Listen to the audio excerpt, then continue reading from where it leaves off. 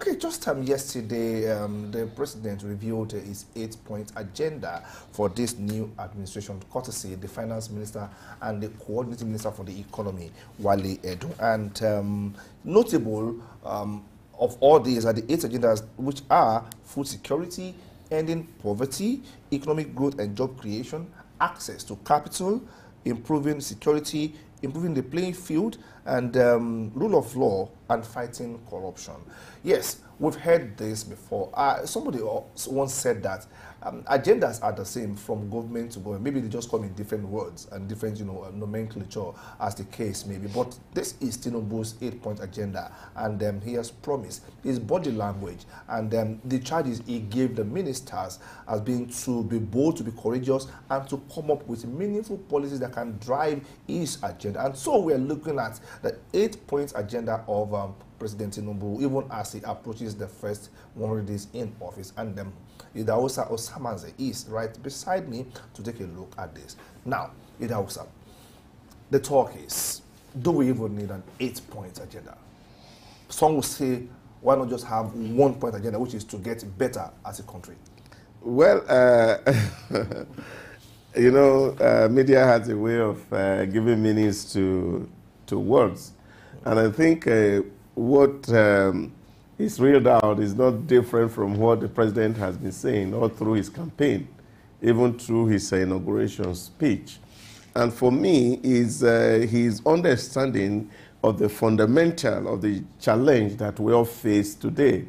That when we're talking about food security, we're talking about issues to say how do we feed our people, such that when there are natural emergencies that we don't run out of food, and even if there is a global issues that we are still able to have food to eat, because that's also critical.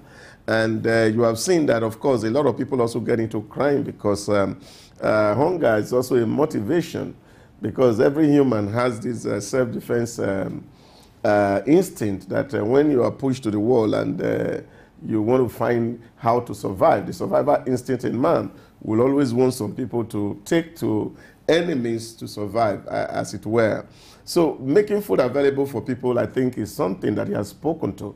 And that was why, when, of course, he was talking about the revised issues on the palliative, and he said one of the things that he was going to do was to create some agriculture hubs where people can have some mechanized farming, where state is going to partner with some private farmers, big-time farmers, to ensure that there is adequate food on the poor man's table. Because the only reason why Ayo is sitting down here is to be able to get a 3-square meal. Yes. So the food has to be on the table, and that's one of the agenda that the president needs to guarantee, that everybody had good food to eat. And you want to see that the economy is robust. Now, there are a whole lot of things that is making the economy to stagnate, and some of them are stemming from government policies, and especially the fiscal policies of government. And you see, of course, the government has inaugurated a committee to look at the tax policy in Nigeria and see how to harmonize and synchronize the policies such a way that, of course, too much burden is not placed on businesses, and the businesses are allowed to breathe. Because it's only when businesses breathe that the poor can actually breathe. Now, you see, these are the issues. Now, there are also issues that have to do with security, of course, which, of course, a lot of people argue that people can't go to farm because of insecurity. Now, you cannot actually create an environment that will be friendly for people to come and put investment on your ground without providing security for those investments. Now, if I'm going to put money and say I'm bringing somebody to come and invest in Nigeria, I should be able to assure that person that your investment is safe. I'm going to assure that person that, of course, there will be no disruption from locals and all these things. So the government has a responsibility to put all these things in place. And so what we're talking here, or calling 8th agenda, is the governance approach of this new regime. That this is what we're going to look into to see how to oil the wheel of the economy so that it all flourish. And this is one of the issues for me, which is very, very heartening. The only item here that, of course, which the president has not spoken to, whether in the manifesto, was the fact that the people say, oh, he has never talked about corruption. Probably that is why the idea of corruption is coming in. But I know that when we are looking at corruption, it's really not going into the swamp to fight alligator. I've always talked about draining the swamp. And what this means for me is that the president put structure in place so that Nigeria can go full-blown e-governance. Our procurement process will be e-procurement so that there will be little human interference in the operations of government policies. Now, once we can achieve that and remove, the corruption will die naturally. The real reason the corruption succeeds is that we have rejected e-governance for a very long time. People don't want to go on enterprise solutions. People just still want to do the normal thing so that you have to continue to clarify and then continue to seek rent and patronage from people who come for government services. Now, once these things are on a click of a button and everybody can access it and everybody has a fair chance, and of course, artificial intelligence is determining who gets what, when and how, there will be sanity in the system. Now, that will drive motivation for people to pursue either interest in education, vocational study, because they know that you don't have to know anybody to be able to get any office. And once we can reach that level, a whole lot of sanity will come into the system and the economy will be robust. Okay, you just talked about the agenda that President Bola Tinubu has for Nigeria, at least for the next 4 years. But as we approach the first 100 days of his administration, let's look at those agendas. How many of them have we seen to a good extent the work done in them? For food security, we know the government has plans, but let's look at job creation, which is one of the agenda. This current administration plans to create 1 million jobs in the digital economy. Now, to that end, how much of work have we seen on ground to ensure this happens in the next 4 years? We're getting close to 100 days of his administration. Let's do some assessment here. Well, I have always argued that it's not the place of government really to create jobs. What government does everywhere in the world is create an enabling environment that will be conducive for private sector to blossom. And as private sectors are blossoming, you will see jobs being created. Because naturally, where you have good government in place and businesses are running, of course, not many people will want to see government jobs, want to take even government job as it were. Because what we have right now is that we can't even pay those ones who work well. And that's one of the reasons a lot of people argue for issues that has to do with patronage and corruption or rent seeking within the system, because the pay is small and it cannot actually take people home. Now, if government can't even pay its worker, we're borrowing to pay salaries, and I don't think it's the place of government to actually, and I think what government is speaking to is that this is what government is saying, we're going to partner with the organized private sector, and the regime has made this very clear. Now, what's this level of partnership? He talks about this ICT partnership to create ICT hubs, maybe replicating now what we have in the Yaba ICT hub, in the 6th geopolitical space. Massive job will come from there. Because as you empower these people, then you see that they will be able to also employ people. You also think of industrialization. Take, for example, you go to Aba region, and you are having a lot of companies being empowered to produce things locally. We're looking at the CNG-driven cars being empowered and supported by government to be able to get people in. All these things will boost employment opportunity in the country. But I'm not thinking that the government is thinking of hiring more civil servants, because that's not where we should be. Yes, of course, maybe within the police or the military sector, where, of course, more hand will be needed to provide adequate security and protection for lives and properties, that may be done. But, of course, before we even get to that route, we have to, first of all, incentivize those who are already working, so that we can also attract good hand to come into that sector. But I think that using these 100 days kind of analysis for me is really neither here or there, because government is not 100 days. A government is a budget life cycle. And so this budget is already running, and the government inherited the budget. So there is little or nothing the government can actually do with an existing budget that is already running. So if we have to assess this government, we have to assess them based on its own budget, whose preparation has begun and probably will be passed in December. And then we will now be seeing what is going to be the item on the budget, what is government promising, and what are substantive action that government will need to take to ensure that they get to their goal. And I think that would be what would be fair to the regime. All right. Let me just look at the minister's, speech. Two segments there. One, he said, and I quote, "We met a bad economy, and the promise of Mr. President is to make it better." They want to skip a particular process. Good. From bad to good to better should be the order of the day. This is very ambitious, some people will say. Then there comes the question of funding. Where will they get the funding from? Because he said here also that the present administration will not rely on borrowing as he had pledged. He, now referring to Mr. President, to be transparent, honest, and accountable to the people. So if they are not relying on borrowing, of course, there are tax options for them. What other areas are they looking at to, get the funding they need to, execute all these developmental ideas and legs of his administration if they are not borrowing? Yeah, there's no doubt that, of course, they inherited a bad system. And it's just that sometimes we are not fair to those who govern us. Sometimes I sit down and I ask myself some very basic questions. Now, if you remember, since 2014, October 2014, when the cost of oil dipped, we went into a recession.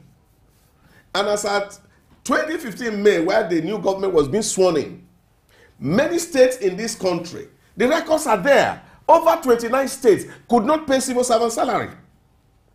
And the burden of that regime was to see how to bail out states to be able to pay salaries of their workers. And we seem to have overcome that. While we were thinking that problem was getting over, nobody expected COVID. COVID came. The whole world was shut down for 6 months. And how did government run 6 months without revenue? In short, the price of the crude was on the negative because, of course, we were paying demurrage on the sea, on the vessels that were on the sea. Now, these were real issues. We're not looking at those issues. Nobody is talking about them because they were natural issues. They were not man-made. And then all of a sudden, we thought that COVID was over. Then the pressure came from Russia-Ukraine war, which is putting pressure on grain and movement and all these things that has created a whole lot of crisis globally. Now, all these things are not man-made. They are not Nigerian produced. So these are the issues that we are dealing with as a people. Now, if we have to deal with these issues and we have to be objective about them, and I think people must realize that government inherited they were unlucky, so to speak. And now, what do you need to do is see, how do we plan for a future? So what government is saying is, I don't want to borrow. And that was why Mr. President, on the day of his inauguration, he said, subsidy is gone. There's no money, so I won't borrow to buy fuel for anybody. It's not going to happen. And I think that's the same thing that the minister is re-echoing. Now, what we are looking at is to see, how do we block the loopholes where funds are draining? How do we cut down on the cost of governance? We heard the president said yesterday that, look, people who are not meant to go to the United Nations General Assembly, they should not go. In other words, only officials of government that have business with that assembly should be in that meeting. Family, friends should not be on that entourage, so that the cost will go down for government. And I think if more of all these things are done, cost-cutting measures are taken, we will see that some revenue will be freed up. Already we are seeing some freed up because of the subsidy removal. And of course, the last speech of the president to the nation, he told us that at least we have not been able to spend over almost $1 trillion for fuel subsidy in the last, how many, 1 month. So these are the gains that you're going to get. Block up the loophole where these funds are draining, and then see how much you can actually muster to execute this particular budget until its life cycle in December 31st. And then you can now think of planning your own budget to run for 2024. And that's why I said that for an objective assessment of what the president will be able to do, he will be assessed based on his own budget, which is the 2024 budget, not 100 days in office. Okay. Now, still looking at the government not wanting to borrow to get funds, the question still lies on where would the government get revenue from? Agreed, subsidy has been removed, but would that be sufficient to run the economy? And if it's not going to be sufficient, maybe the government is looking at taxing. How would that impact the businesses? Because part of the plan is to improve playing field on which people and particularly businesses can operate. So taxation is one thing that we've known over the years has been a problem for businesses. So how is the government going to navigate this, the issue of funding? Yeah, maybe I didn't make it very plain, and I said in terms of government widening the tax net. Because if you look at the tax to GDP in Nigeria, it's the smallest almost everywhere in the world. So if you look at the 200 million people and the number of people who are taxable, you will see is the smallest globally. A lot of people who play in the informal sector are not captured by their tax net. They are making some big money, but they are not taxed because they are not running formal structures. So these are issues, and this is what we're saying, that once you tidy up the entire system and you block where revenues are leaking, government will make more money. And don't forget that, of course, the president has also given a marching order to NNPCL that no more swap of our crude. What that means is that we will sell our crude, and we're going to make revenue coming from crude. Now, the operations of the Nigerian customs, for example, had also to be improved because, of course, and I think kudos to customs because they have actually digitized their process of clearing. The revenue is coming in through the crude, through the customs. We are not mixing it. And of course, it's coming into the COFA. So if government can account for its revenue, even the one that is coming in through the school system, of course, you see there's some increase in school system, which of course is also to cushion some of the effects on running the schools. Now, once we can aggregate all this together, there will be revenue in the interim to drive this process. And once government is able to actually set things in place, for example, the agriculture start to run. Take, for example, if you plant rice today, it takes 3 months for harvest. If you plant corn, it takes 3 months for harvest. So which means in the next 3 months, if we can put money in these critical sectors and actually mechanize them, we can actually begin to see their reward if they are done well. Okay. Now, one other sector that is critical to the Nigerian economy is the health sector. But when people think about the health sector, most of the times, they think of it as a cost-draining sector. But then the Coordinating Minister of Health and Social Welfare, Ali Pate, said that they will look at the critical sectors, sections of the health value chain, the health value chain. People think about, health in the context of doctors and nurses. But then within that, in between those two poles of the medical practice are a lot of, professionals there who constitute part of the health sector chain. He said they will look at that value chain and they will exploit the chain to improve the economy and create jobs for the people. Could you please speak more to this? Well, I think when you actually look at the reason why a lot of people go to seek medicals abroad, it's not really because of doctors. They go to seek medical abroad because of diagnostics, which of course we have not done really excellent well in that region. Now, if you don't put so much money on diagnostics, a lot of people, of course, you have, I remember some years ago, one of church members had a problem. And then, of course, it was in Igbobi, and they thought that it was a bone problem.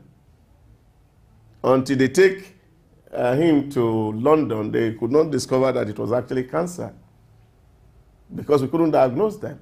A lot of people are dying of avoidable death. And so the real reason why there are medical tourism, so to speak, that people are moving out of this place and they are going abroad to go seek this thing is because the diagnostic system, we have not been able to actually invest so much in it. Now, if you exploit that, of course, that people can actually know that you do diagnosis here and you get good results. I even had cases where people have to send, where samples are sent today from Nigeria to South Africa for analysis. Some are sent to India. So all these issues have not been actually looked at closely. Now, if we put energy in this area, of course, our doctors are not short of knowledge to prescribe. But for them to do a proper prescription, the proper diagnosis had also to be done. Now, there's also another dimension of medicine, which is preventive medicine. We have also not invested in a whole lot of enlightenment that people know there are some certain things that they can do so that they don't get sick, and pressure is not on the health sector. That's an industry on its own. Now, some years ago, in the UAE, they discovered that, look, children were becoming obese. And it was costing government money to deal with obesity. Now they have to introduce into their curriculum nutrition as a course. Wow. As preventive medicine. Now, these are issues that, of course, you need to focus on. Now, if people are not sick, you won't spend more money treating. We won't be focusing on curative. So there's also an industry around that we should also have to focus on to see how do we prevent people from being sick. Now, once you are able to look at these value chains in terms of health delivery, then you will have a good health system, and then you will be able to cope with the pressure that comes from those who will fall sick, because naturally aging and the rest of it will also always lead people to be sick, and then there will not be so much pressure on the system because a lot will be coming. And if we do that well, who says that people from our neighboring country won't come to Nigeria to also seek assistance, as we currently do to South Africa and to India and to Europe? Okay, now saying that we have a very youthful population, the Minister for Health and Social Welfare said that the President envisions the idea of harnessing human capital for the youth population. Now, I know that one area the President is looking at is that of harnessing the youthful population towards the growth of the digital economy. But what other area can the government consider or should go hand in hand? Because again, we know that technology is the way to go, but not everybody can be techie. Yeah, but see, these are part of the issues, and that is what government is need to also take on very, very critically. Now, what most nations have done in time past to be able to really engage people to work is, of course, infrastructure development. And this is also a huge employer of labor. Because as long as you are building infrastructure, you see, for example, around surveying, around engineering, around building, a whole lot of economy will be developed. Now, we're also having issues not able to engage people, because it's not just the engineers who are going to be on site that will be the people. Those who are selling building materials will be making profit. Now, if that industry is expanded, for example, now those who are making cement, they will be employing more hands to be able to meet up with the market demand, because you are building infrastructure and you are investing wholly on infrastructure. Now, what this will mean is that people begin now to learn and develop competencies in these areas. And as they are growing their competencies in this area, then, of course, they are also being engaged. And then the economy, of course, and the redistribution of wealth is going around. And like the president has promised, he can actually put an end to poverty. Now, I keep referring to my second Bible, which is The Wealth of Nations by Ray Dalio. Now, once you can increase the level of knowledge of a people, their productivity will skyrocket. And as productivity increases, prosperity will come. So I think that's the area where we should be looking at. Let's have quality education, which is critical. And I'm also hoping that the Minister of Education should speak to these issues. Because we're having so many people who go to school really and they are not really well educated. Because they are in school to pass exam. And I think Nigeria must transition from merely passing exams to be able to actually apply whatever course they read, and then they use it usefully. I remember some months back, and I was saying to my son, you see, all the people producing cream, all the people, principles for producing soap, they are all chemistry, elementary chemistry. So how do we transition from just teaching our children chemistry in the secondary school to really actually empowering them that they can actually grow business out of chemistry, out of physics, even without being to the university? Now, I think this is where the educational system really needs to become real functional so that we can engage the youth and allow them to actually express themselves in terms of creativity. Another issue that, of course, the school system must deal with is that, you see, in Nigeria, many of our professors believe that students cannot contribute to knowledge until they become PhD. That's an error. And so, if you don't write what the lecturer gives to you in class, you are not sure to pass. There's no one way to eternity. There are multiple ways. So, we should also allow children to express themselves, to challenge old assumptions. And as we challenge the other assumptions, you will see that, of course, creative energy will be stirred up. Innovation becomes the order of the day, and then, of course, prosperity will follow. Okay. Now, to achieve all this, there is need for stability in the macroeconomic environment of the country, because these things are not in isolation. I like your analogy of, not analogy, your submission on, making education functional, where people, to be sincere, to agree with you, all these things are elementary chemistry, saponification. From secondary school, you can produce soap, getting locally made materials. Now, but it's not happening because schools are not teaching us to be entrepreneurial at that particular age in life. But then let's leave the school system and let's leave the Minister of Education alone now.